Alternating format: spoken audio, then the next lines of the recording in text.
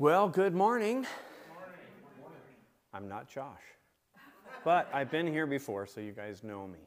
So it's good to be back with you guys and kind of cover for Josh while he is taking care of his little ones. So let's start out this morning with prayer, and I think I got to turn this thing on, right? Not until you start teaching.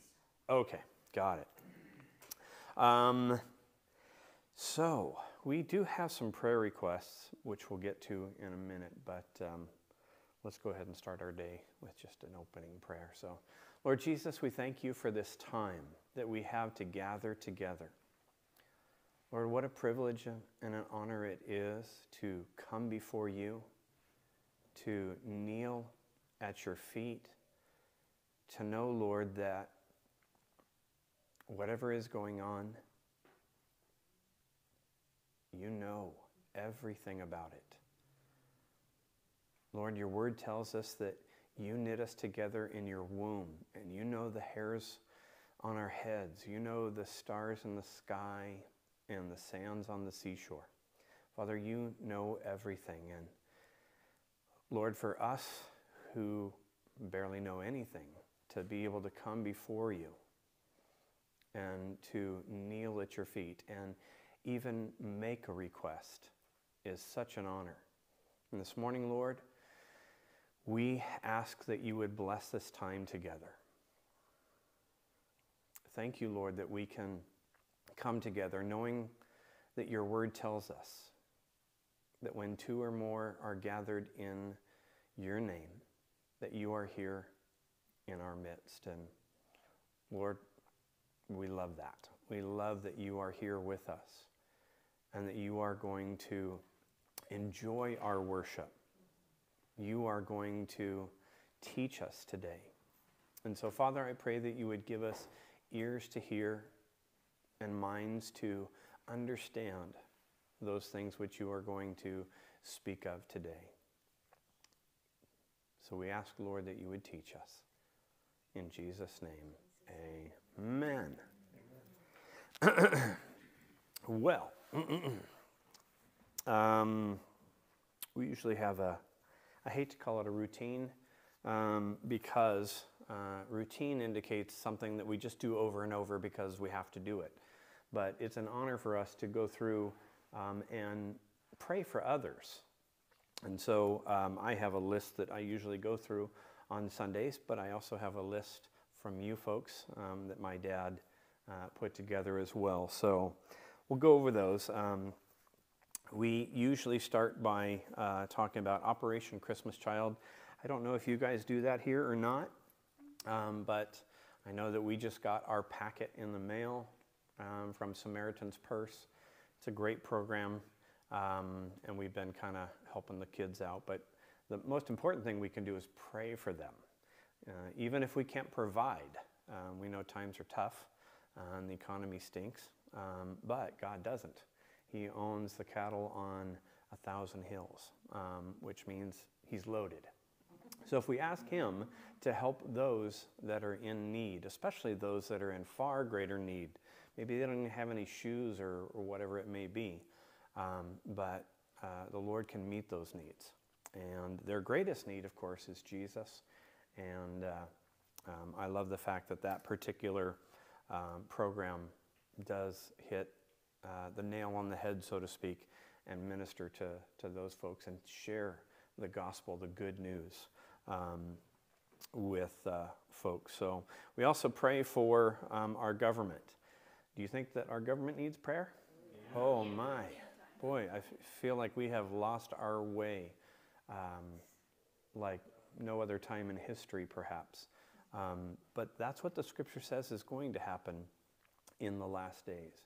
And so we need to pray for those that are in authority over us, as Jesus would say. But also, I think it's our privilege and honor to be able to vote and that kind of thing, which is coming up. So pray for that as well. So there's a lot of things to think about. And then, of course, for us locally, we always pray for those that are around our community. And in our situation in a happy camp, the Eadie fire is essentially out. You know, there's a couple little smokes here and there, but further up the river, closer toward Wairika, the Klamath River folks up there are still going through it, as they lost about 80 or 90 houses, I think, something like that. And a few folks died there. And then, you know, the mill fire out towards Weed, and a couple people died there. And so it's been kind of a rough year for Siskiyou County. Last couple of years has been pretty rough. But I also know that you guys have some fires up here. Glad that it's not, you know, too close by, but, you know, I mean, growing up here, this is also home for me, so it holds a special place in my heart, especially when I think about like Galice and going down the wild and scenic area of the Rogue, and, you know, and my son-in-law is also a firefighter, and so we pray for those folks as well, because that's a tough job, especially in like Happy Camp, or even in that Galice area. That's some steep country, so we pray for that. Other folks that are going through issues with cancer, Jim, Dory, and Frank, although Frank has got kind of a clean bill of health right now, and that's a good thing. It's always nice to get that from the doctor. So, and then other issues, Jimmy with back problems, Dolly with a knee issue, and she also just recently lost her daughter, and that's kind of a tough situation.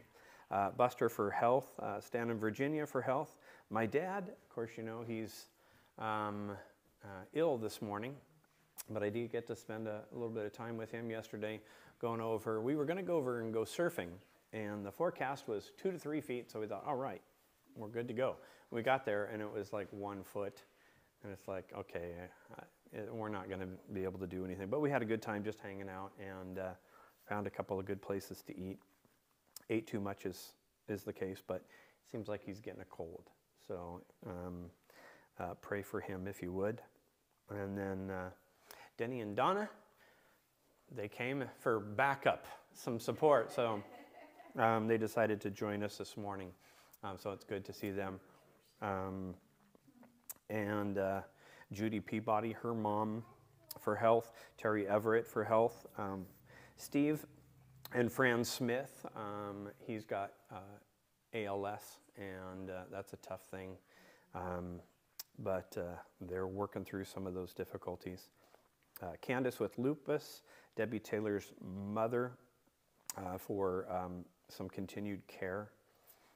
Dan Bushy for improved health. Speaking of Dan Bushy, he's a gentleman that should have died probably 11, 12 years ago now, something like that.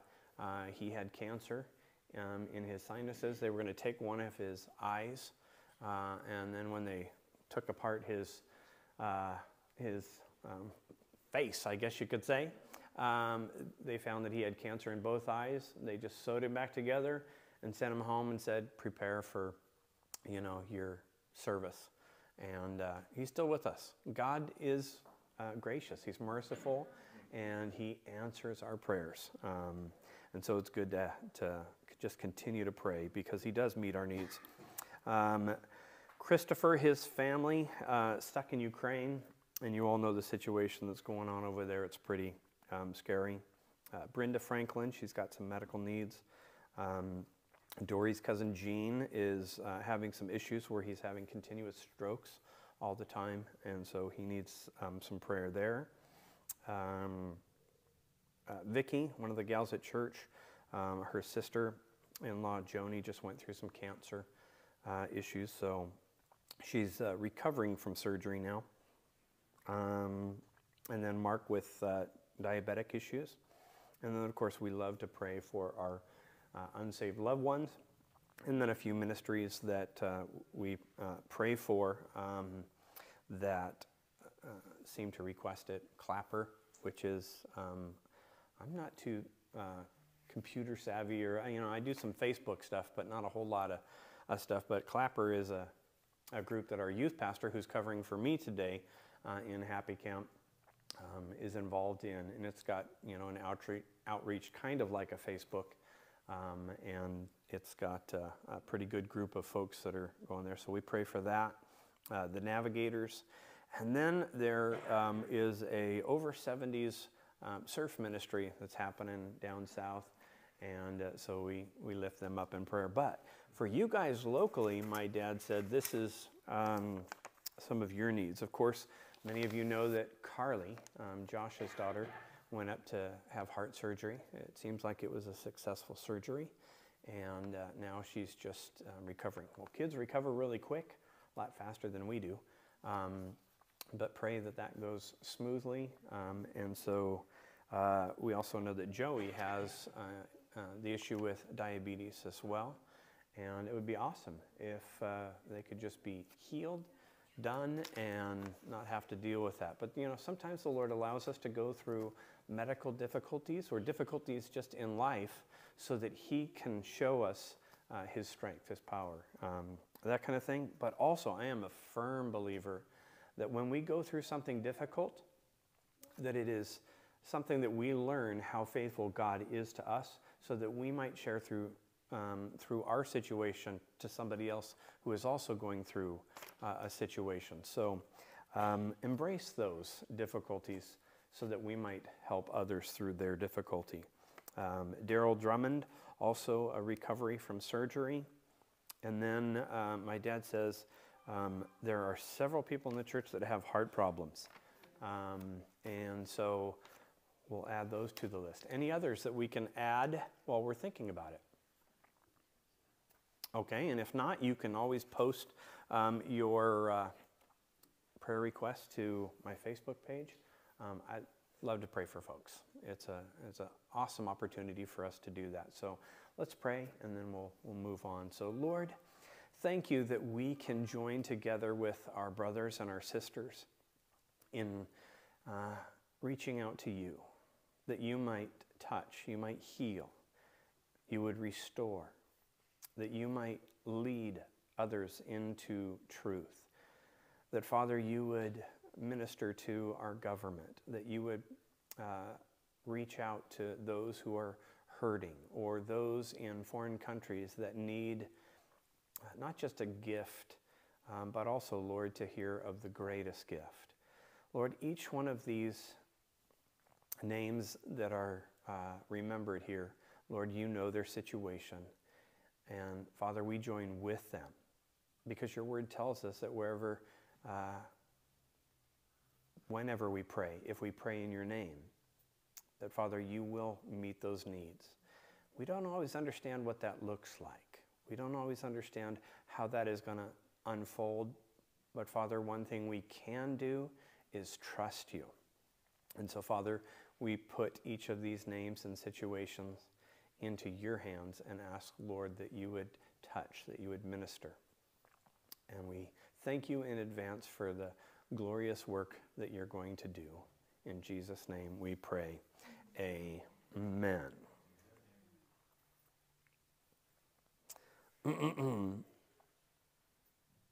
Well, we have various Bible studies through the week. We have the men's prayer breakfast. I don't know what the menu is for those that are tuning in online. You're just going to have to show up at 7 o'clock at the Bible church and find out what they're serving. But it's a good opportunity to, again, pray and see what the Lord is doing. It's great when men hold other men accountable, because then we just become stronger in the Lord. So it's great to have that. Wednesday nights, we do a book study with the folks at the Assembly of God, and we're going through a book on prayer. It's great to be able to do that. And that happens at 6 p.m. at the Assembly of God. Not that any of you are going to actually drive all that way to attend, but you can lift that up in prayer. And then a women's Bible study on Thursday morning at 10 o'clock. And then birthdays. My mother-in-law is here, so she just had a birthday. So we'll sing her happy birthday, but also my sister, who is not feeling well, also had a birthday. And then a good friend of mine who is in Happy Camp, he's also traveling and having a birthday. Anybody else here having a birthday? Oh, Sharon. Okay, so yeah, it's kind of hard to get away from that, but at least you're not the only one, so that we can sing to just everybody. So, well, good. Birthdays are a wonderful thing to celebrate, I believe, because God created us, and it's a special day, you know, and so we'll sing happy birthday. We do two versions, the regular one and then the kind of Christian version, I guess you could say. Not that the other one isn't, but anyway, so let's sing these happy birthday. So happy birthday to you, happy birthday to you, happy birthday dear Donna, Wendy, Bob, and Sharon. Happy birthday to you, and happy birthday to you, unto Jesus be true. May God bless you and keep you your whole life through, and many more. All right. So, yes. Happy birthday to all of you. Now, usually I do a little bit of a prophecy update for our folks. I don't really have one specifically for you, but you know what's going on if you're listening to things in the news. A lot of our news doesn't cover much of what is going on in the Middle East. And our puzzle piece, the missing piece, I guess you could, it's not really missing. The piece that really needs to be inserted for the Lord to come back is the peace of Jerusalem. And right now, they are not seeing much in the way of peace. We don't, again, hear about it much in our regular television news, but believe it or not, we're in a war in Syria. Iran through Hezbollah, and also even Russia is in that area right now. And we know the scripture says that Russia's going to have a hook in her jaw and be pulled down in there. Well, they're there, and they've been there for quite some time. But they're also not doing very well in Ukraine, so they're pulling some of their troops out. Well, as they're pulling their troops out, then Iranian proxies move into those bases. And so it's really kind of an interesting period of time right now. Russia, it would seem, China, Iran, and Turkey, they're all kind of friends. And they're literally trying to create an energy crisis and a food crisis. Well, it's working very well, but I don't think they're the ones that are creating it, so to speak. Satan is alive and powerful on this planet, and he is in control. You guys remember Adam and Eve, and God said, hey, I'm going to give you dominion over the earth. You get to rule this. And what did we do? We sinned and signed over the title deed to Satan. That's who's in control. And so when we see these things, we don't have to worry about them. Why? Because Jesus said, your redemption draws nigh. I'm coming. I'm just preparing a couple of things and whatnot, in spite of the fact that the enemy thinks he's going to win. Yeah, you were going to say something? Oh, I thought I saw a hand up. Okay. So we need to pray for the peace of Jerusalem, and so keep them in your prayers daily, but keep your eyes on what's going on in the Middle East over there. It's very interesting, and we'll just keep watching.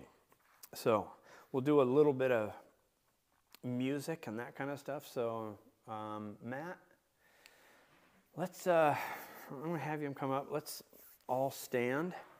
And maybe some of you guys remember this particular song, but it's got some hand motions which go, I said, and no, clap, no, clap, no, clap, no, clap, no, clap, clap. Okay? That's easy, which means you got to find a partner.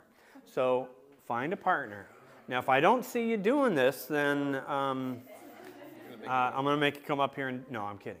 So, but let's sing, because we do need to remember our Lord and what he's done for us. So, when I remember Jesus died for me, I'll never go back anymore. Hallelujah. When I remember Jesus died for me, I'll never go back anymore. I said, and no clap, no clap, no clap, no clap, no clap, clap. I'll never go back anymore. Hallelujah. No clap, no clap, no clap, no clap, no clap, clap. I'll never go back anymore. Good job. Let's do it again. Oh, when I remember Jesus died for me, I'll never go back anymore. Hallelujah. When I remember Jesus died for me, I'll never go back anymore. I said, and no clap, no clap, no clap, no clap, no clap, clap. I'll never go back anymore. Hallelujah. No clap, no clap, no clap, no clap, no clap, clap. I'll never go back anymore. Good job. Give yourselves a round of applause.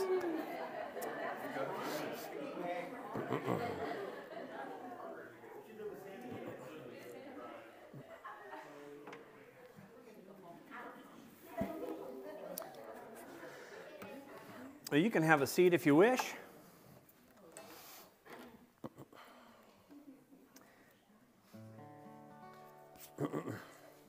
So I know you guys all have a photographic memory, which is why you don't have words this morning. So, but I think you guys probably know most of my songs. We have a few. So, Amazing Grace, my chains are gone.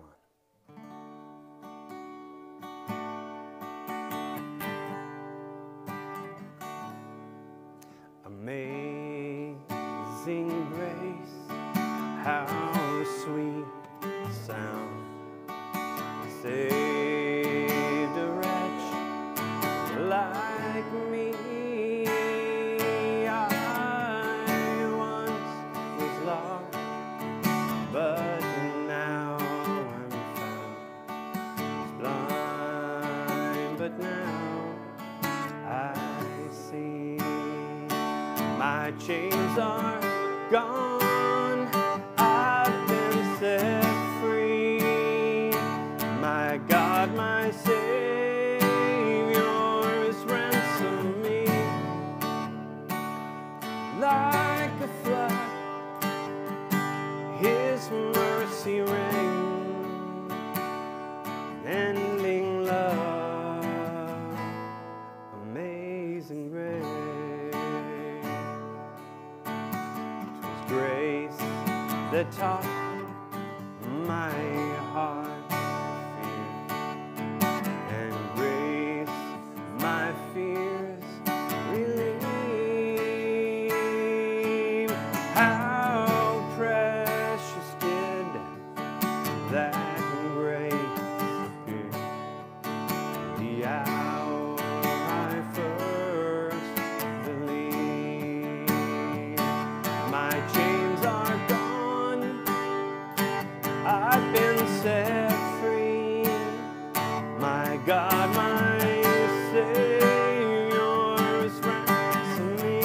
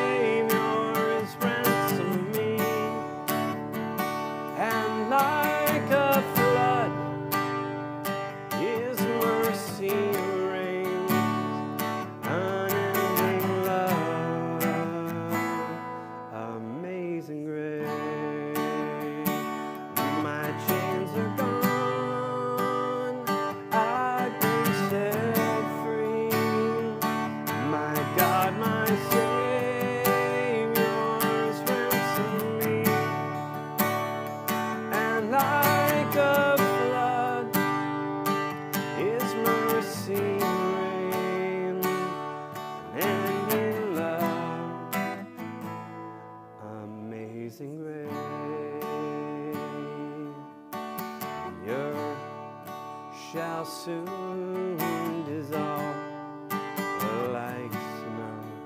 The sun forbear shine, but God who called me here, lo, will be forever mine. Will be forever mine. You are forever mine. And I like that.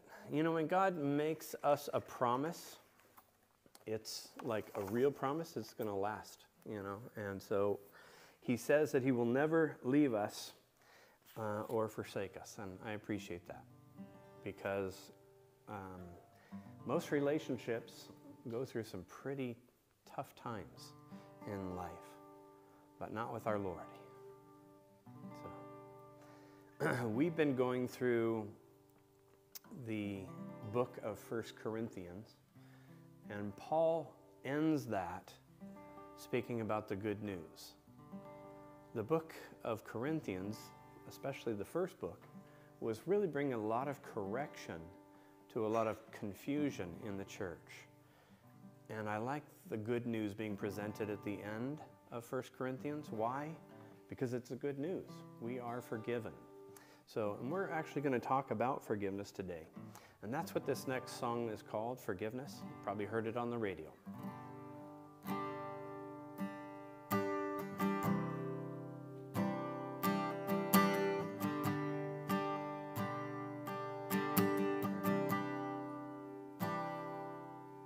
It's the hardest thing to give away. It's the last thing on your mind today.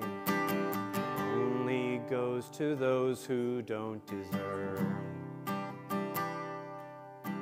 It's the opposite of how you feel when the pain they've caused is just too real. It takes everything you have to say the word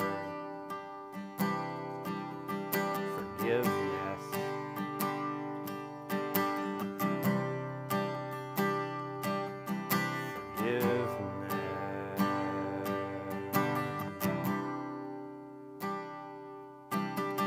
Flies in the face of all your pride, moves away the mad inside. It's always anger's own worst enemy. Even when the jury and the judge say you got a right to hold a grudge, it whispers in your ear saying, set it free. Forgiveness.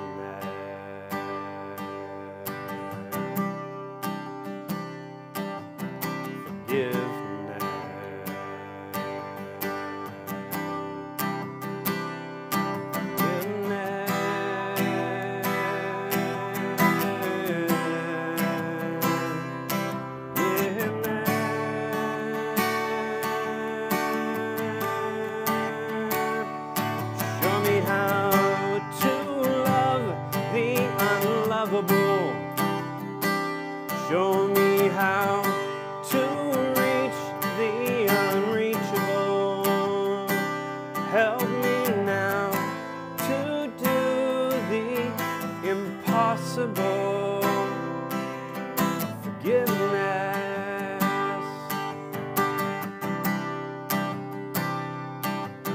Forgiveness.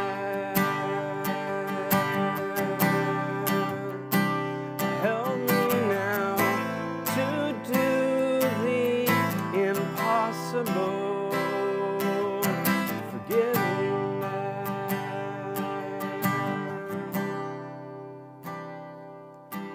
It'll clear the bitterness away, can even set a prisoner free. There is no end to what its power can do. So let it go and be amazed by what we see through eyes of grace. The prisoner that it really frees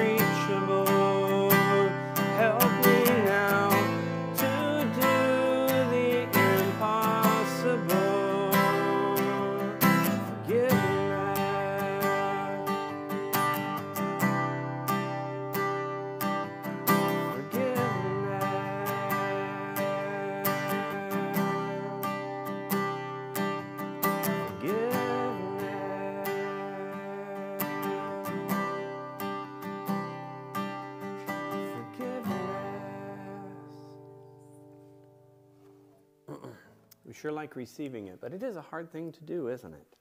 But God has been so gracious to us, so that he has forgiven us. And he says, if we don't forgive others, then why should we be expected to receive it from him?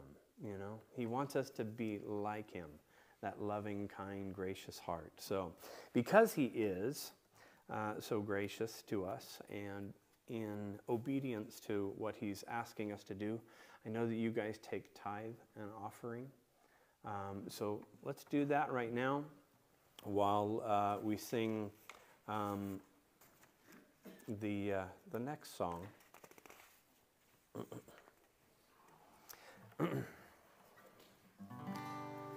Which is, Lord, I come and I confess, bowing here, I find my rest.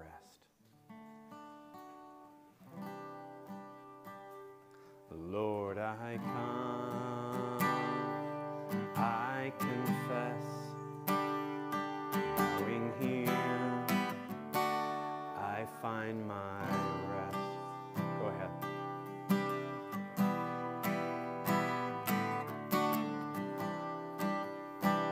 And without you, I'd fall apart. You're the one that guides my heart. Lord, I need you. Oh, I need you. Every hour I need you. My one defense, my righteousness. Oh God, how I need you. Where sin runs deep, grace is more. Where grace is found is where you are. And where you are, Lord, I am free. Holiness is Christ in me. Lord, I need you. Oh, I need you. Every hour I need you. My one defense, my righteousness. Oh God, how I need you. So teach my song to rise to you when temptation comes my way. And when I cannot stand, I'll fall on you. Jesus, you're my hope and stay. And when I cannot stand, I'll fall on you. Jesus, you're my hope and stay. Yes, Jesus, you're my hope and stay. Lord, I need you. Oh, I need you. Every hour I need you. My one defense, my righteousness. Oh God, how I need you. My one defense, my righteousness. Oh God, how I need you.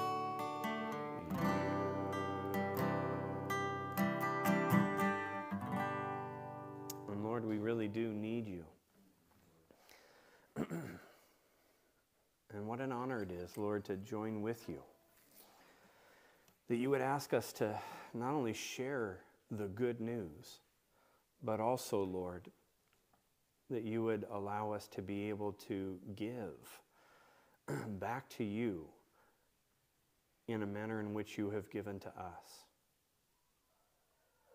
Father, thank you so much for the faithfulness of your church in not just giving of their time, but also the finances. We pray, Lord, that you would just bless that so that this ministry here could continue to reach out to those in Rogue River.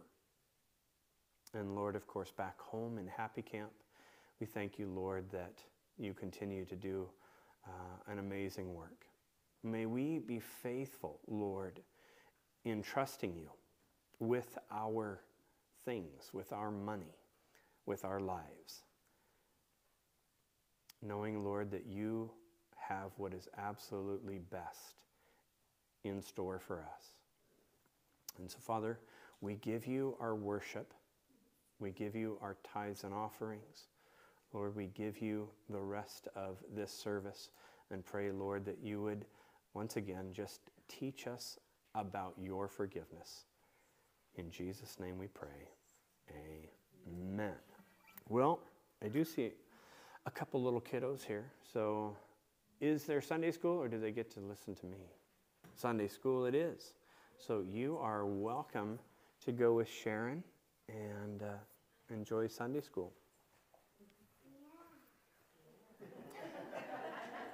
I know they have toys back there, but I also know they've got great stories about Jesus. So the rest of you can turn to Matthew chapter 5.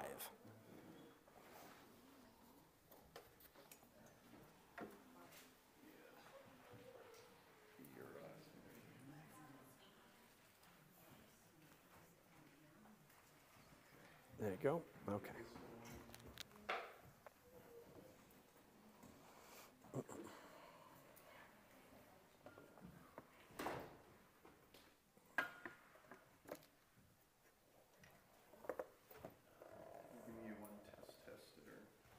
Yes, so if you could turn in your Bibles to Matthew chapter 5.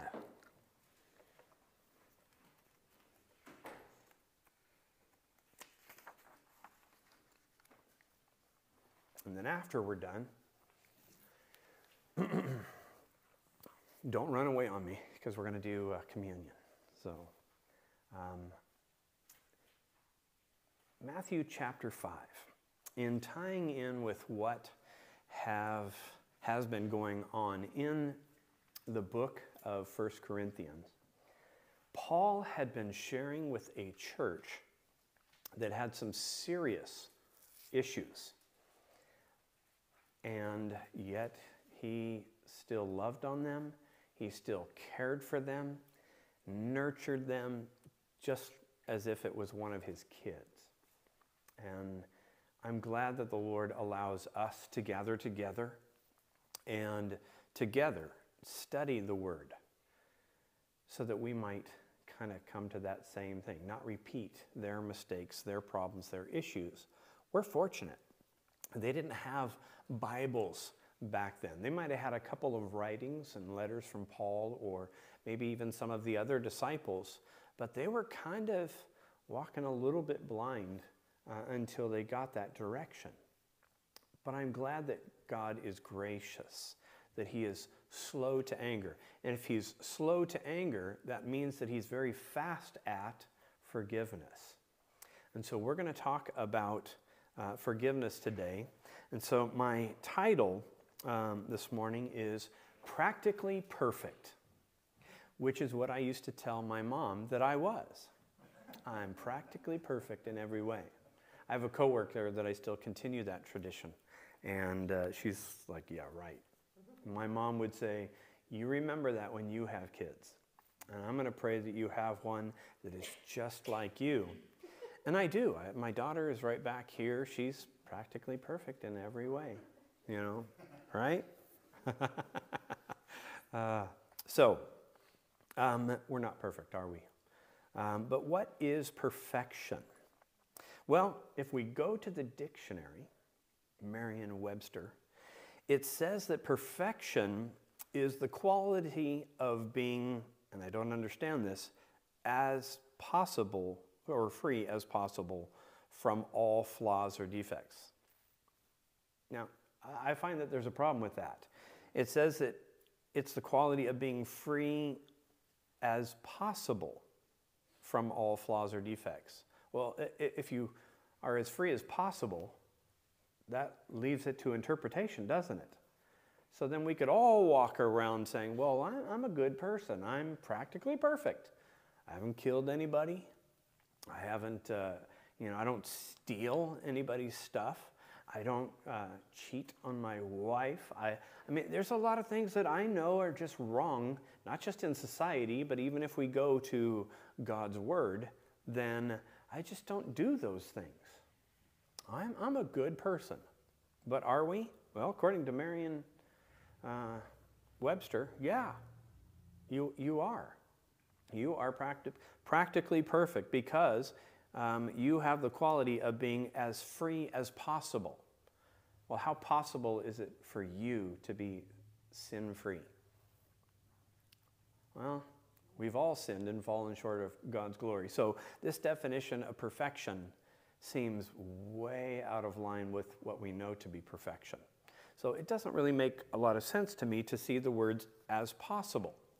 Because as much as lies with me, I know what the Scripture says. That all the thoughts in my mind, in your mind, are evil all the time. The thoughts of man are that way.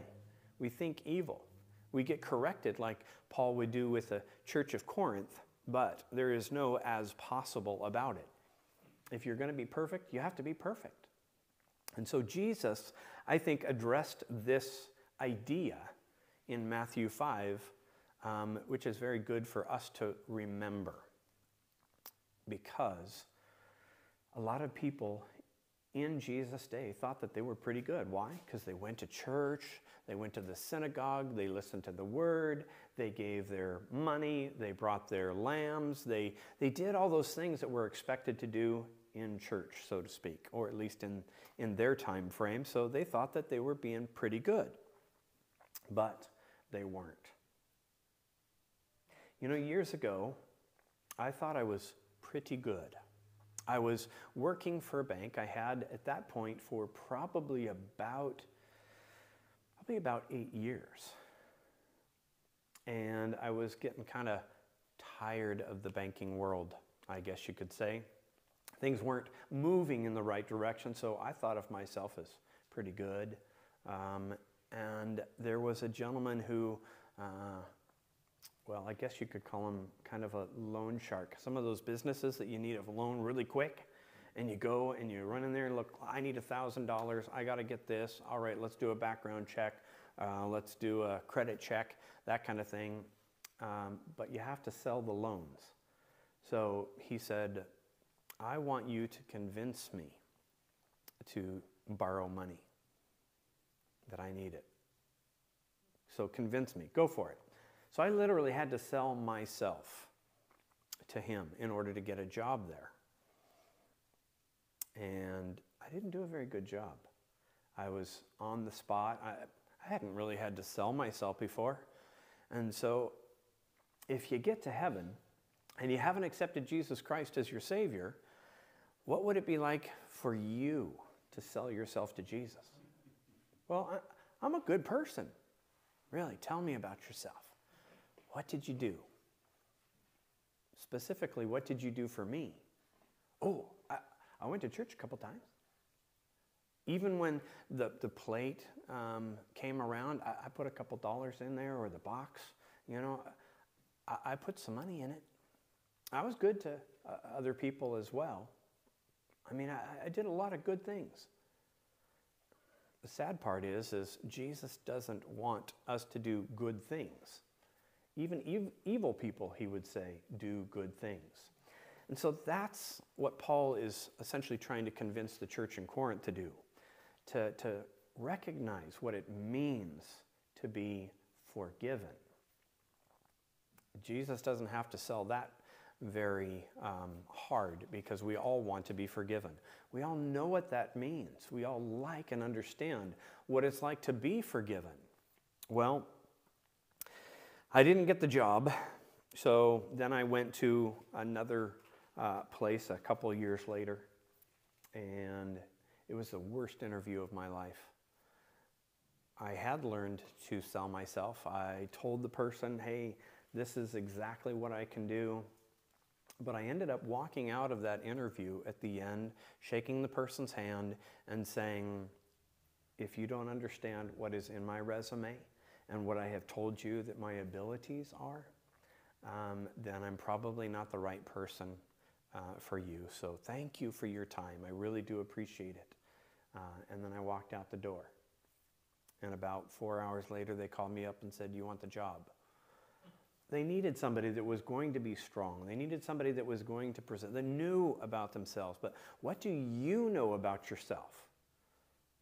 Are you just a good person? Or are you a forgiven person? Do you have Jesus in your heart? And I know you guys probably all do. But this is a great reminder of us of how we should be, Jesus would say in Matthew chapter 5. So if you want to turn there, I'm going to read through the first portions of the book, but we're going to focus on verses 43 through 48. One day, as Jesus saw the crowds gathering, Jesus went up on the mountainside and sat down. His disciples gathered around him, and he began to teach them. Now, I'm using the New Living Translation, if you're wondering where we're at as far as that goes, but you can continue to follow along in whatever version you have. Verse 3, God blesses those who are poor and realize their need for him. So, blessed are the poor in spirit. Are you a sinner? That's essentially what he's getting at. If you are a sinner, then I am going to bless you. It isn't poor as in, hey, I don't have any change. And we're holding up a sign, will work for food kind of thing. That's not what it's talking about. It's talking about sin. Is your spirit poor? Yes, because we've all sinned. We've all fallen short. We're all poor. The Lord would say, blessed are those who are poor in spirit, and they realize their need for him, for the kingdom of God is theirs. Boy, what a joy that is to hear. You mean if I'm a sinner and all I need to do is realize my need for him? Yeah, we know that. We have the bigger picture because Jesus died one time for how many of sins? All of them. It's a kind of a hard concept sometimes to understand, that all of my sins are forgiven. Not just the ones in the past and the ones that are happening now, but even the ones in the future when I trust in Jesus. It's also hard for me to understand when I see the person on the side of the road that's being a jerk, maybe to his wife, or the kid that just is rebelliously disobedient to his parents, or the employee that's disrespecting their boss, or you turn on the TV and you watch people just stealing and robbing and looting and going crazy. Did you know that all of their sins are forgiven? Yes, because Jesus died one time for how many of the sins of the world? All of them. So every single person on the planet is forgiven. Oh, well, if we're all forgiven, then let's just go to heaven, right? No. We have to make a choice. You are either for him, for Jesus, or you are against him. So really, Jesus makes it very simple for us to get saved, to be forgiven. It's already happened. You're already forgiven. But when you realize your need for him, in other words, I need Jesus to be in my life, then, boy, what a great thing, because the kingdom of heaven is yours. Blessed are those who mourn, for they will be comforted. I like that. Blessed are those who are humble, for they will inherit the earth. God blesses those who hunger and thirst for justice, for they will be satisfied. God blesses those who are merciful, for they will be shown mercy. God blesses those whose hearts are pure, for they will see God. God blesses those who work for peace, for they will be called the children of God. God blesses those who are persecuted for doing what is right, for the kingdom of heaven is theirs. I like that. So Paul says, hey, if you're a sinner, there's good news for you. If you're mourning, meaning over your sinfulness, in a sense, and the depravity of the world, good news for you. If you're humble, you're not boasting or bragging about yourself all the time, then hey, good news. Are you meek, which is strength under control? You have the strength, you have the ability to take over, but instead of beating it into somebody's head, you just gently, kindly move them in the proper direction. Are you longing for righteousness, especially in your own life? Are you full of mercy, especially toward other people? Are you pure in heart? Are you a peacemaker? Are you persecuted even for the sake of the Lord, meaning that you're out there sharing the good news, the gospel, God's grace? If this is you, then the kingdom of heaven is yours. Boy, what a joy, except that the problem is we call this the Beatitudes type chapter. This is the way we should be. But it's really hard for me to put myself realistically in that category without Jesus being in my life. So without Jesus, then you'd have to say, hey, are you a sinner? Well, try and sell that to the Lord. Try and sell your perfection to Jesus. It's not going to happen, is it? He knows your heart, and you know your heart. So he would continue to go on in verse 11. God blesses you when people mock you and persecute you and lie about you and all sorts of evil things against you because you are my followers. Boy, that makes me want to sign up. You want me to become a Christian? Lord, you're asking me to be this particular way, but then you're saying at the end, and blessed are you when you are being persecuted. Well, I don't like that. And yet, are we being persecuted in today's world? America seems to be kind of like the last little haven, in a sense, for Christians. But it was interesting. I was listening to the news yesterday, or Friday night rather, and at the University of New Mexico, there was a gal who came to speak there. And they were in an auditorium, as many of you have been. When you went to college, you would sit and listen to a professor give a speech. And they were talking about some conservative values and ideas in regard to current world issues and things of that nature. And the auditorium had quite a few kids, youth in there, college-age folks in there. And literally a mob formed outside of the door of that particular auditorium and literally tried to break into that auditorium. What was their goal? What was their intent? What was their purpose? I have no idea. But it couldn't have been good. But yet we are seeing that in our nation today, where we don't care. We don't want to hear about evil and those kinds of things. That's politically motivated stuff. That's not the people themselves. It is. That's being pushed. It is. It is kind of being pushed on us. And regardless of whether or not it's politically motivated, the motivation is still evil, isn't it? It is.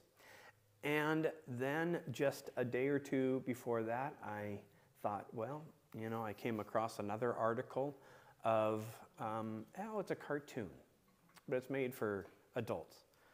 I didn't even much like cartoons growing up. I didn't much care for, let's go outside and ride, our bikes or go play or something like that. It was a lot better. But we live in a world where now the cartoons for adults include one, and I'm not going to mention what it is because I don't want to really give it any address, but it's basically a cartoon where Satan, 13 years or 14 years prior, raped a woman who was a practicing witch, and then has a baby with her, and then finds out years later that this is his baby. So now he wants back in the picture so that he can train her up to be the Antichrist. That's happening in this world. That's here in America. And I'm thinking, man, this is crazy. But this is what the woke generation, I guess you could say, is wanting. But is that of the Lord? No. Do you think that this is what people really want deep down in their hearts? No, not really. What they need to hear is the good news. Now, is it up to us to get up and shake our finger in their faces and say, shame on you?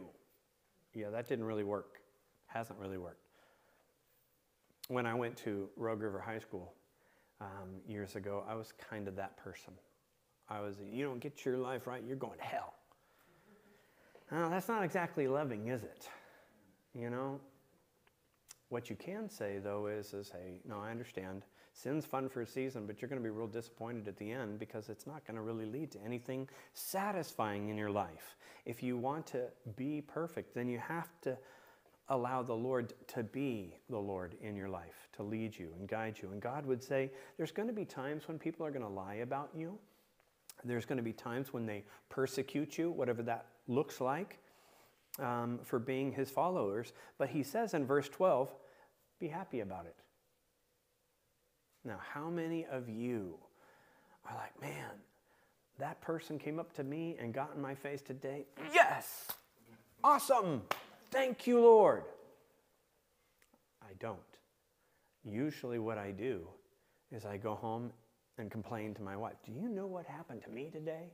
Or a coworker, hey, you're never going to believe what happened to me today, you know? But here's the thing.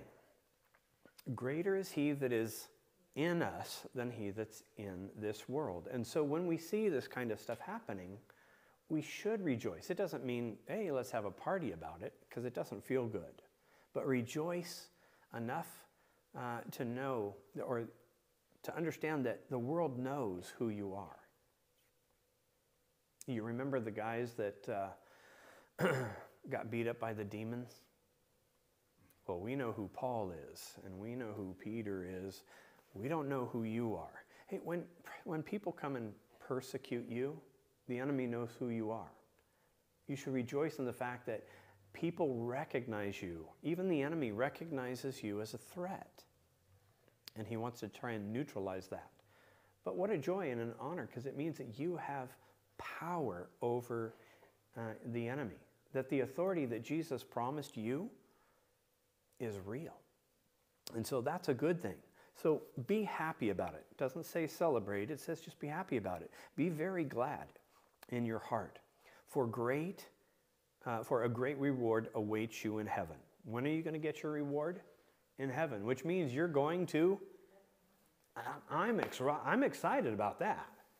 Okay? What is my reward here? To know that I'm going to heaven. This isn't the end. This is not what we're stuck with. I like that. There's a better end. The Lord is taking us from glory to greater glory, and that is an awesome thing.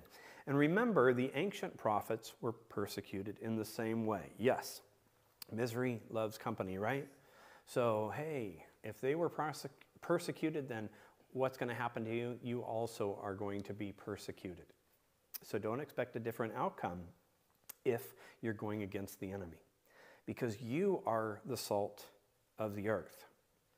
You know when you get that meal and you sit down and you're just like, oh, this looks so good, and you take a bite and it's either not sweet enough or it's not salty enough, and you're like, oh, what a drag. This is just kind of bland. God would say, I don't want you to be bland believers. I want you to be excited. I want you to, when somebody meets you, not that you're shaking their finger in their face, but they can count on you for a hug, count on you for support, to sit down with them, even though they're not a believer, not judging them for their sin, but saying, that's okay, the Lord forgives that. And what a joy it is. How many times did people come up to me and knowing that I'm a pastor and say, oh, I'm sorry, I shouldn't have said that. I'm not the one that you have to be worried about. You know, there's nothing that I can do except point you in the direction of the one who you are offending. You're not offending me by using poor language. I know what that is. I used it when I was a kid. Yes, that's a hard habit to break. I get that. But I'm forgiven. So are you. So when you make a mistake, just say, oh, thank you, Lord, for forgiving me of that. But if we're around people and they cannot feel comfortable around us because they're afraid that we're going to judge them for their sin, then what's the point? When Jesus was sitting down, a whole crowd gathered around him here to hear this, right? And even though he was being corrective in his teaching towards them, did they all get up and leave? Say, oh, that's it, we're out of here. I'm not listening to this. I get enough of this at home. You know? No. They wanted to hear the truth. Why? Because Jesus was so loving, so gracious. You guys know the woman at the well. What was her story? Hey, she had fallen into a lot of sin, huh? But what did he say to her? Go your way and I don't judge you either. Just go your way. We need to be that same way. We are salt. We are also light, as the scriptures say. But if the salt has lost its flavor, can you make it salty again? Well, I can't say if I've ever tried, but I would say the answer to that, being that Jesus is asking it, is obviously no. You can't do it. Only Jesus can create that renewal. So it will be thrown out and trampled underfoot as worthless, useless. Verse 14, you are the light of the world. A city on a hilltop cannot be hidden. The other night, my wife was looking out the window in the middle of the night and she saw a tiny, tiny little light flashing. What is that?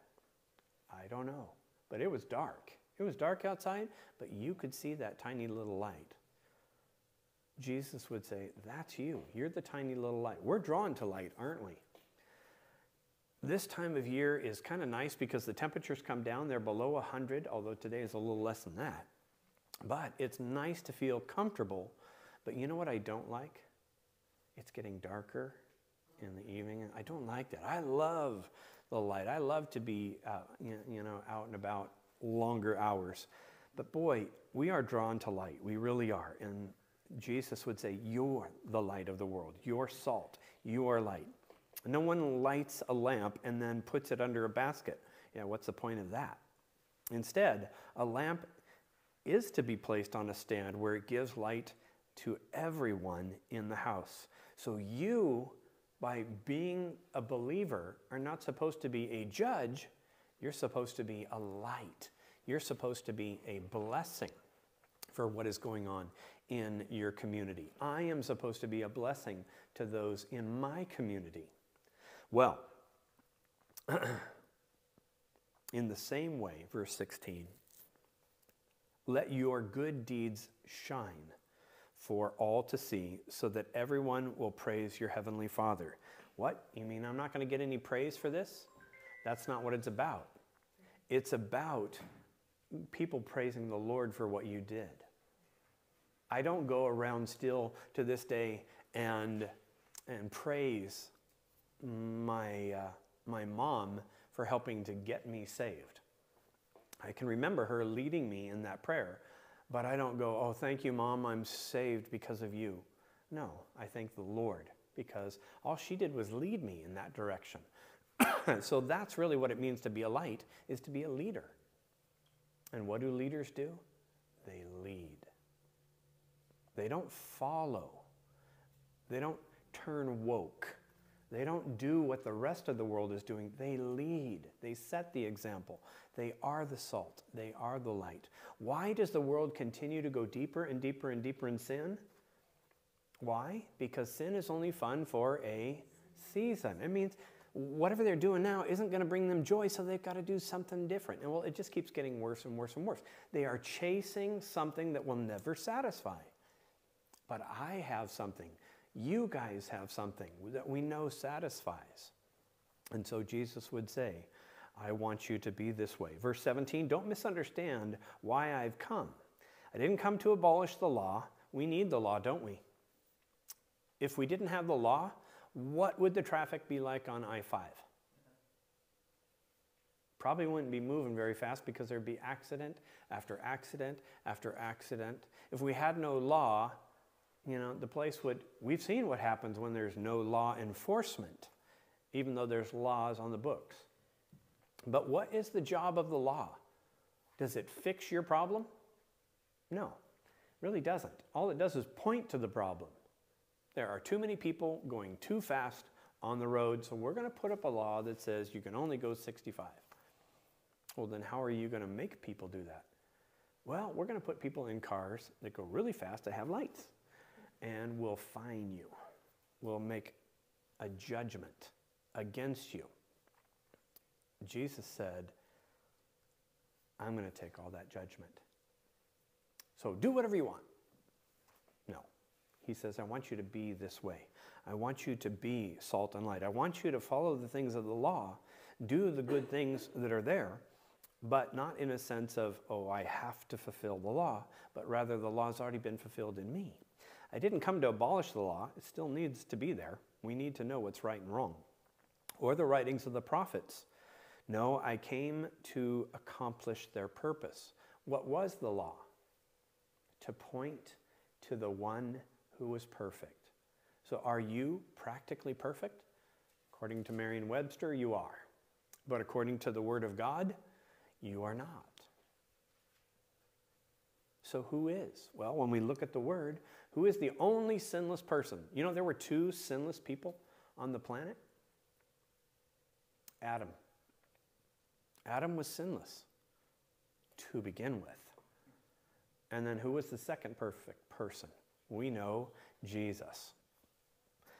Matthew will get into that.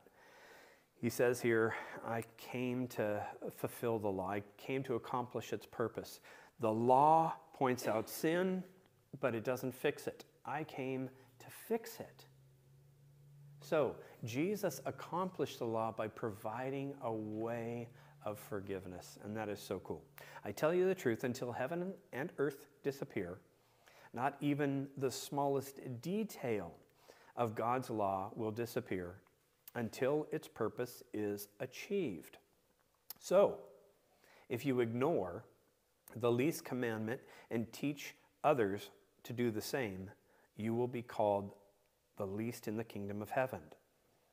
But anyone who obeys God's law and teaches them will be called great in the kingdom of heaven. So when we help people to understand the truth and the purpose of the law, then boy, we're helping Jesus in the presentation of forgiveness, which is also awesome that he would include us. Verse 20, but I warn you, unless your righteousness is better than the righteousness of the teachers of the religious law and the Pharisees, you will never enter the kingdom of heaven. Now, is he saying that the Pharisees and the religious leaders are perfect? No. But do they keep the law? Oh, absolutely. But they've still failed, probably before they became that, and even during that, because he had a little scuffle with them, didn't he? So he said, unless you're even at that level, there's no way you can enter the kingdom of heaven. Well, you and I don't have a chance then, unless we are going to believe in Jesus as our Lord, as our leader. Verse 21, you have heard that our ancestors were told, you must not murder. If you commit murder, you're subject to judgment. But I say, if you even are angry with someone, you are subject to judgment. Or, you've got that hatred in your heart. We can be angry at sin, but not the person. Okay, they're just deceived. If you call someone an idiot or a fool, as the scriptures would say, the idea here is worldly, then you're actually passing judgment on them. You're saying, you are worldly, there's no chance for you. Is your job to judge? No, you're to be light, you're to be salt. I'm to be light, I'm to be salt. I'm supposed to lead in a manner that people are like, yum, all right. I can follow that. I can be part of that.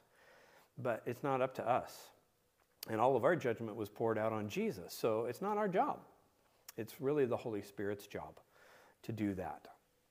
Well, Jesus said, if you call them worldly, a fool, an idiot, then you're in danger of being brought before the court.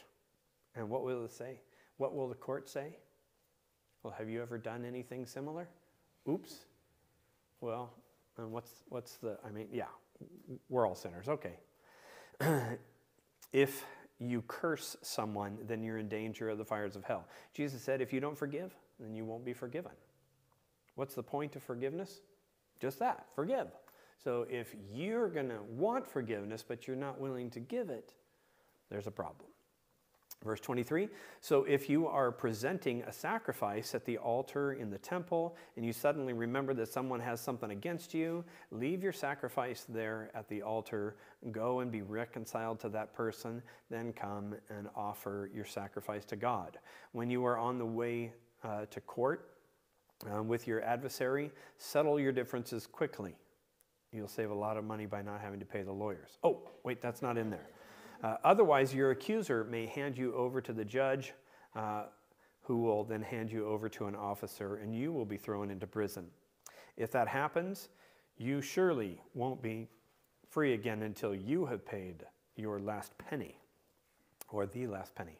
Verse 27, you have heard the commandment say, you must not commit adultery, but I say to anyone who looks at a woman with lust already committed adultery within his heart.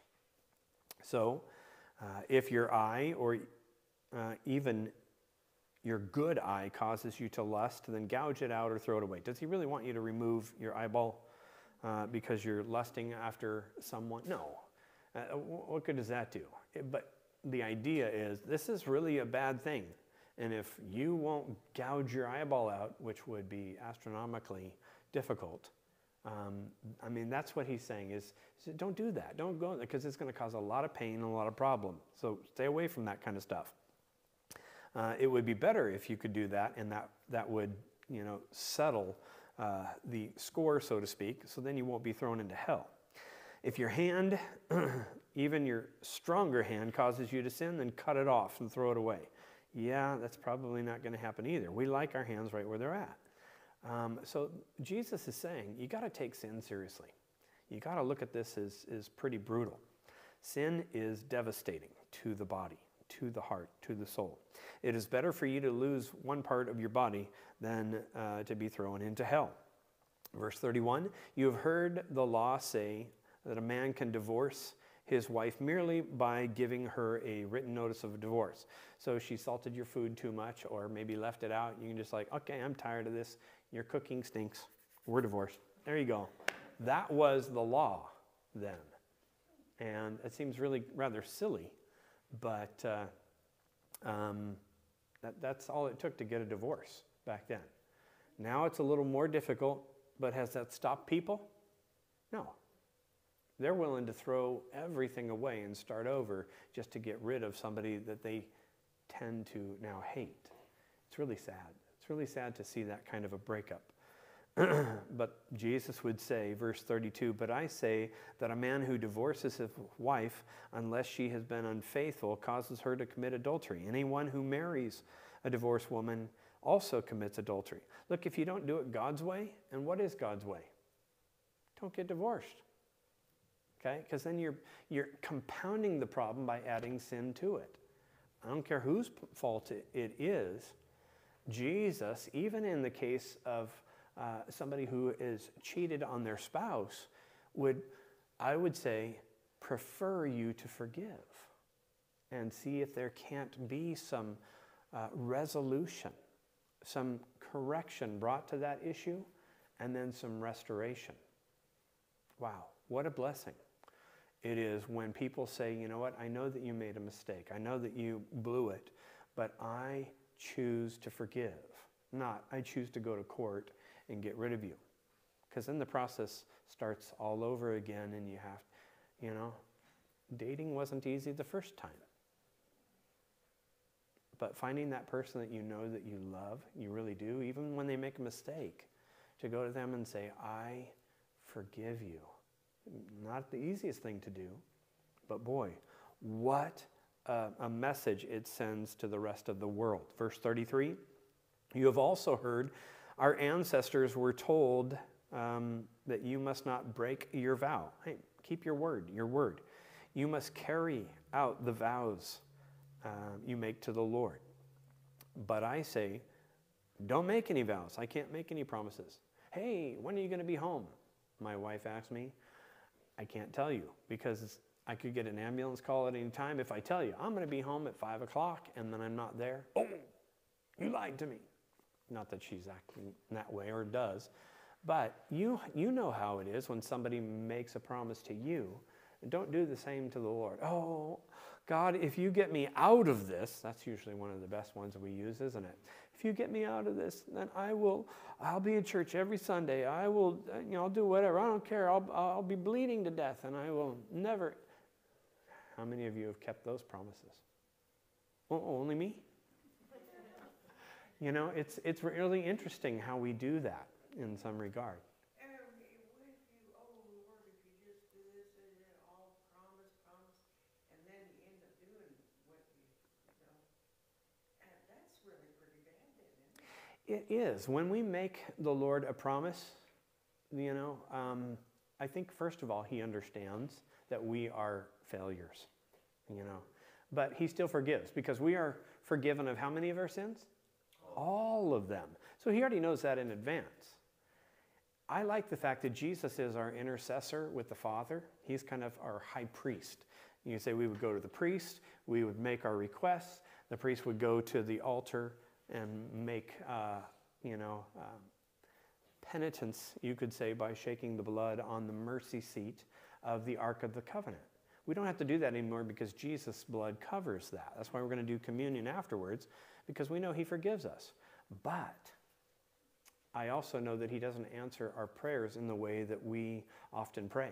I can remember as a kid, I prayed for a broken leg simply for what?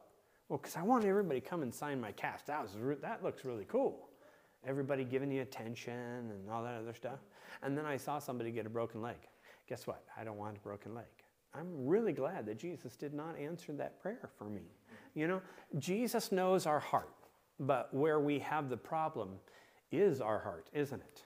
So Jesus is saying, hey, I want you to be a little more in tune with where your heart is at. Don't make me promises that you already know in your heart you might have a hard time keeping. So when you make God a promise, if you're truly going to make him a promise, then do it. Be faithful to him. Keep him, number one. And do not say by earth or by his footstool. Do not say by Jerusalem, for Jerusalem is the city of the great king. Do not even say by my head, for you can't turn one hair white or black. Well, I've got a lot of white hair. I got a few black ones left. But I can't do anything about that. I can't even cause it to grow.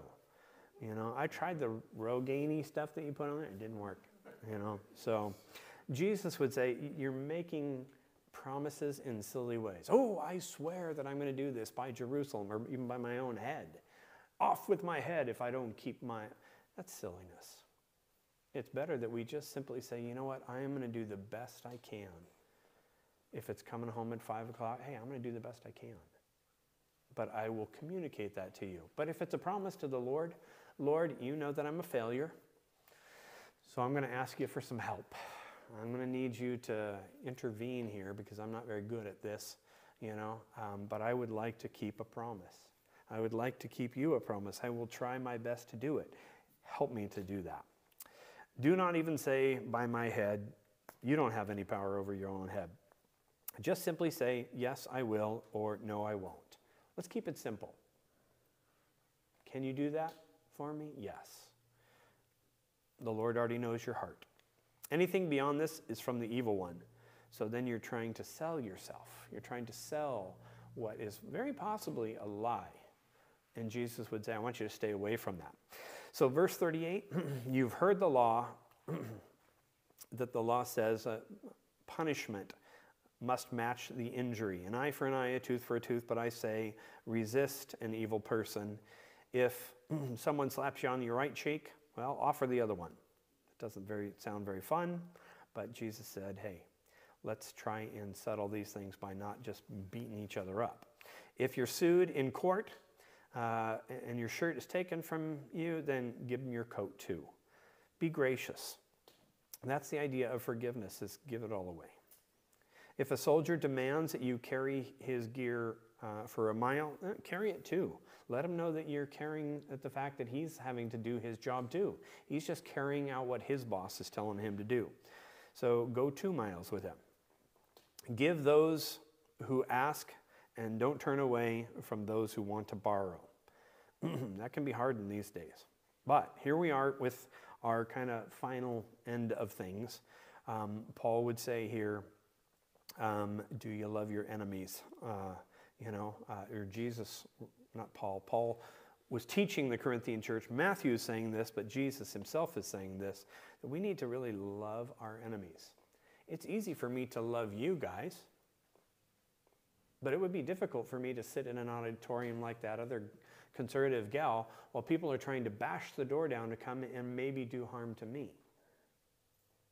Paul was telling the church in Corinth, hey, I suffer for the Lord. I suffer more than all of you. Not to brag, but hey, I believe in what I am doing. I believe that serving God is the most important thing that we can do. So as a church, Paul brings correction, but at the end he also brings the good news. That's kind of what Jesus is doing here at the end of this series here. You have heard the law say, love your neighbor, hate your enemy. That's what the law really said. Love your neighbor, but hate your enemy. Jesus would say, that's not my law. That's man's. But I say, love your enemies. Pray for those who persecute you. In that way, you will be acting as true children of your Father in heaven. For he gives his sunlight to both evil and good. He sends rain on the just and the unjust alike. If you love only those who love you, essentially it says big deal. That's not really that difficult. Even corrupt tax collectors do that much. I wonder if that's the part of the training with the new 87,000 that's going to get appointed, that they have to go through, I doubt it. But if you love only those who love you, big deal. Even the tax collectors can do that. Verse 47, if you are kind only to your friends, again, big deal. How's that any different than anyone else? Even the pagans do that. But you are to be perfect. What are you to be? Perfect. Now, Jesus' definition of perfection here is not the Webster's dictionary, which is as possible. Yeah. Could you possibly present, you say, we're to expect to kind of love them or be peaceful to them, and especially that situation when they're trying to bust those doors, what could those people on the inside of that room do? And what would be in their best interest to settle that down? Yeah, that's a good question. So how could we resolve that kind of issue? First of all, I don't know exactly what I would do in a situation where somebody's trying to break down the door, but I did think about that the other day. What would I do if I was the professor, or even in a church setting? I'm the pastor. What am I going to do? Probably the best thing for us to do is call upon the name of the Lord. As a conservative, and the gal that was there is a believer, I understand, just get down on your knees and start praying. I can remember a story that my mom told me about a lady who was faced with a really bad situation. There was somebody that was going to come and attack her, and she remembered only a portion of a verse, that God is like a mother hen who puts his wings around the little chicks and protects us. All she could remember is it had something to do with like a chicken, but the only thing that came to her mind was feathers. And so she started yelling, feathers, feathers, feathers, feathers, feathers, feathers, feathers. And the person that was coming after thought she was nuts and turned around and walked off. Okay? So I don't know what I would do in that kind of a situation, but I just know that I would probably just pray. I don't know. It's an interesting thing. But here, what does Jesus ask us to do? He says, I want you to be perfect. Well, how perfect? Because Merriam-Webster says that I need to be perfect just as much as I can be, as much as possible for me to be. And Jesus would say, no, not Merriam-Webster. I want you to be perfect even as your Father in heaven is perfect. Whoa, that's far from Merriam-Webster. So then Jesus, you're ending this chapter and you're saying that I have to be perfect. How do I get there? That's the point. You can't. I want you to be all these things. I want you to be this way, but you can't. But blessed are you if you see your need for me. And if you have a need for Jesus, then what does the world have? The same need. Are you glad to be saved today? Oh, I am, most definitely. Are you glad that you are forgiven? Oh, most definitely. Do you think that they need to hear the word out there? Yes, absolutely. Do you think that the church that Paul was talking to in Corinth, after being corrected and all these things, nope, you're not doing this right, you're not doing that right, you're not doing this right, but I want you to remember the gospel, the good news. What's that? You are forgiven. In other words, now go your way and sin no more. The rest of the world wants to hear that same thing. Paul would tell us in the book of Colossians, as we finish this up here, that since you've been raised with Christ, I want you to set your mind on things above. When you're thinking about Jesus, a lot of people will say, oh, you're so heavenly minded, then you're no earthly good. No. I would say that it's actually, unless you're heavenly minded, then you are no earthly good. What did Jesus do for you? When I can set my mind on things above like Jesus told me to, then I know what forgiveness brings. What does forgiveness bring? Not more earth, not more sin, not more destruction. It brings heaven into the picture. Hey, you have been raised with Christ, so set your mind on things above. We are to be heavenly minded. Where Christ is seated at the right hand of God. Set your mind on things above, not just on the things here of earth. You died, and your life is now hidden with Christ in God. When Christ, who is your life, appears, then you will appear with him in glory. Put to death, therefore, what belongs to your earthly nature: sexual immorality, impurity, lust, evil desires, greed, which is idolatry. Because these, the wrath of God is coming for those things. Jesus is going to put an end to sin. And he says, it's coming. Because of these, the wrath of God is coming. Verse 7, Colossians chapter 3. You used to walk in these ways, in the life that you once lived. But now you must rid yourself of all such things as these: anger, rage, malice, slander, filthy language from your lips. Do not lie to each other, since you have taken off your old self with its practices and have put on a new self, which is being renewed in the knowledge and the image of its creator. You were created in the image of God, and we got to return to that image. What did Jesus create you to be? Perfect. But what did you do? What did I do? Oh, man. So then what do? We repent. What does repent mean?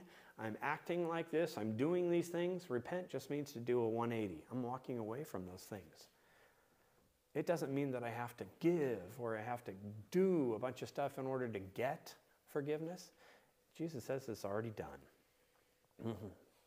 Here, there is no, in this creation God put together and in the light of his forgiveness, there is no Gentile or Jew.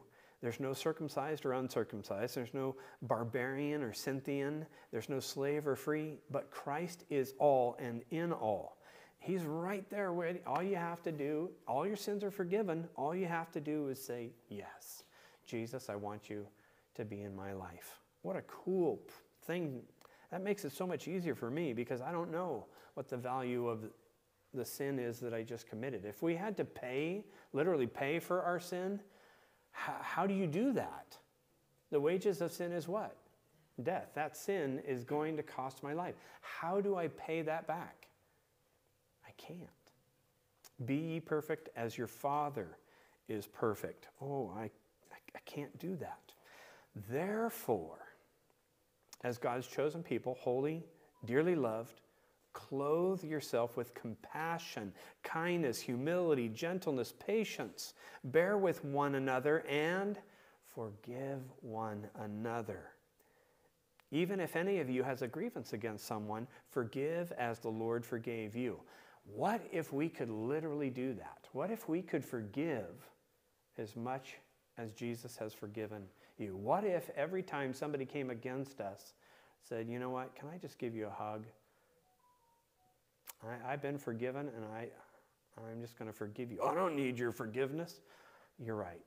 You need Jesus' forgiveness. But what can I do to help you? How much different an approach, a kind and gentle, humble, gentle, patient, a person that bears another person's issue or grievance.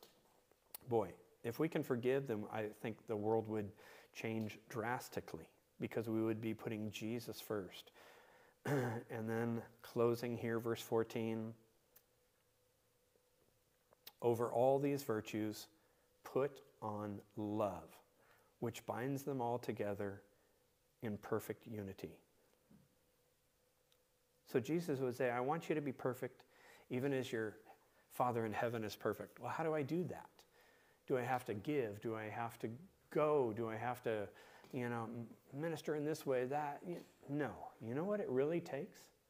Something really simple, which Paul would write here in verse 14.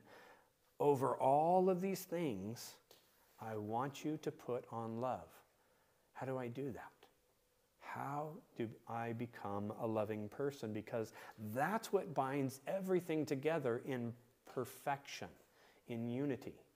So how do I put on love? Well, I know how to love, but how do I put it on? How do I appear to everybody as clothed in love? Jesus would say in the Word that God is love. How do I present myself as being completely clothed in God?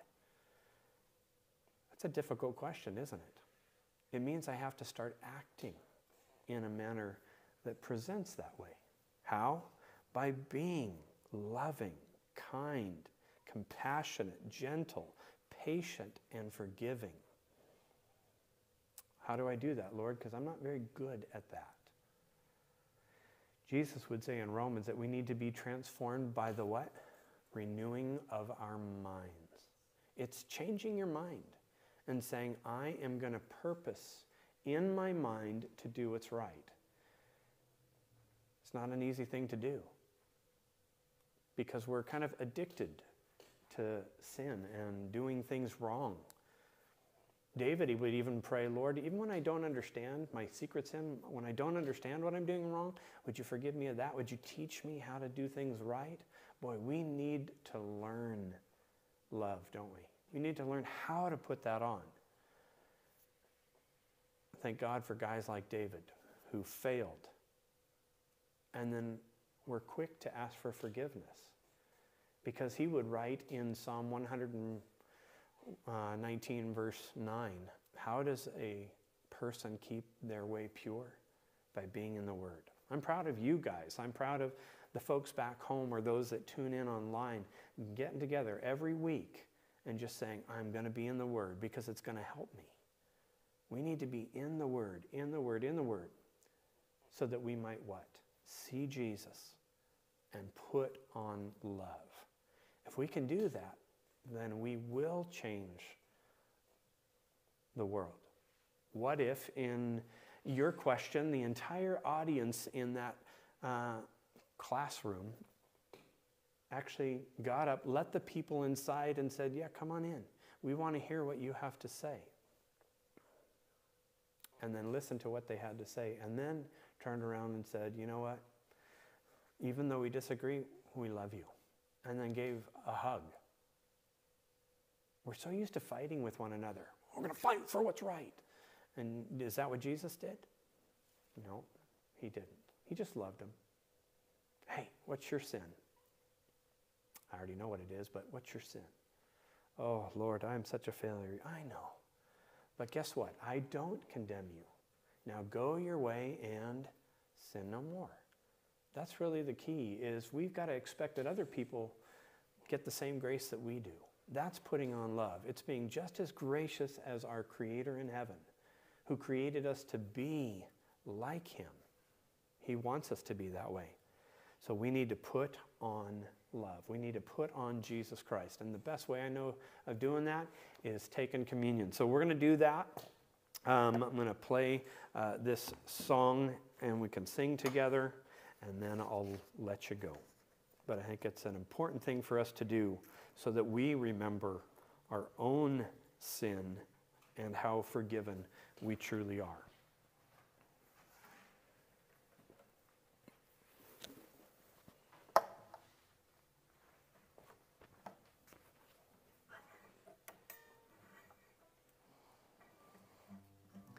Yeah, if you guys want to come up and serve that, we'll sing this while we're going along. Oh, come to the altar. Are you hurting and broken within? Overwhelmed by the weight of your sin? Jesus is calling.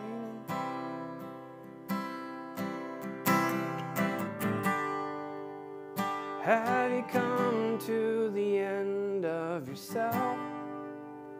Do you thirst for a drink from the well?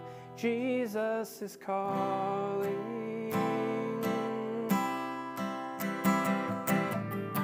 Oh, come to the altar. Father's arms are open wide. Forgiveness was bought with the precious blood of Jesus Christ. Leave behind your regrets, your mistakes. Come today, there's no reason to wait. Jesus is calling.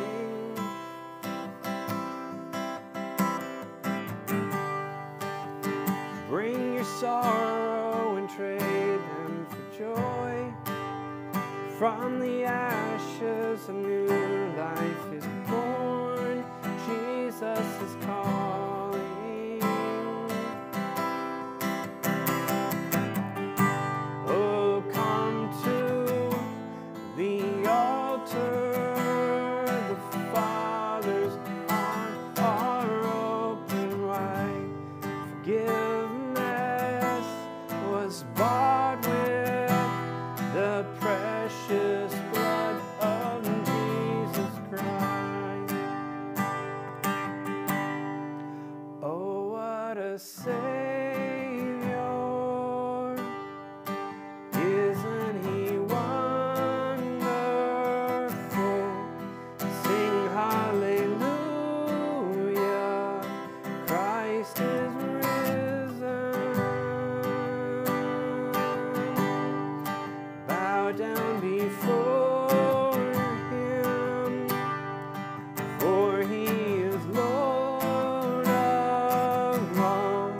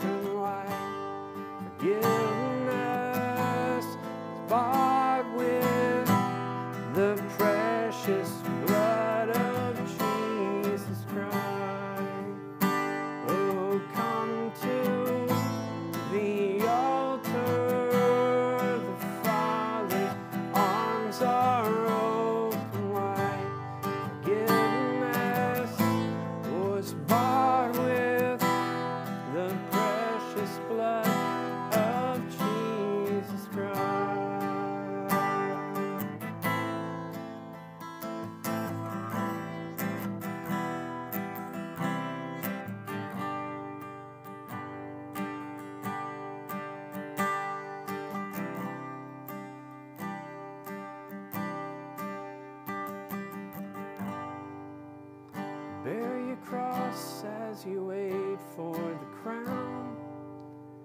Tell the world of the treasure you found.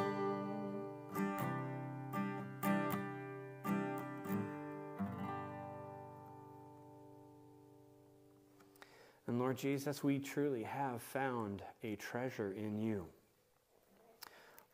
What a privilege it is to know that you would forgive me. And Father, this morning as we take the bread, which was your body broken for us, and this cracker that represents that work that you did for us, you told us to do this often in remembrance of you. And Father, this morning we thank you for your broken body. Where ours was supposed to hang, Lord, you hung. You were perfect, and we have failed. But you have given to us forgiveness. Clothe us, Lord, in your righteousness and in your love,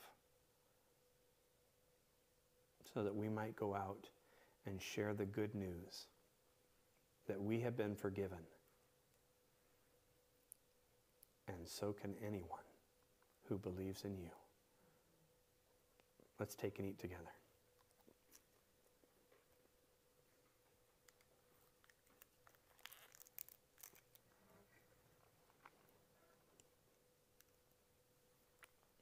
Father, we thank you for the cup, this juice which represents your blood, which was shed for us.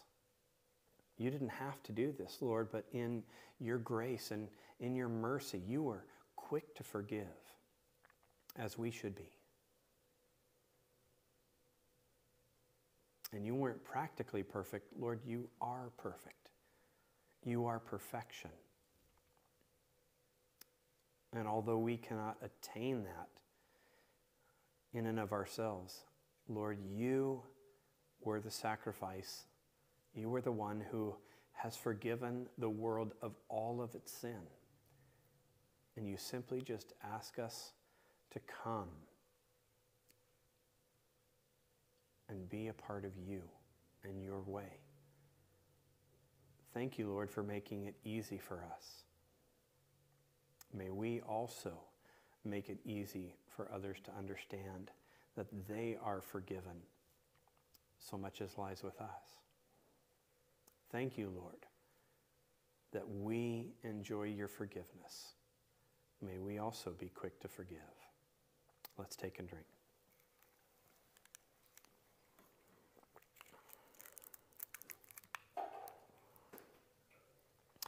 Well, thank you guys for coming and joining together.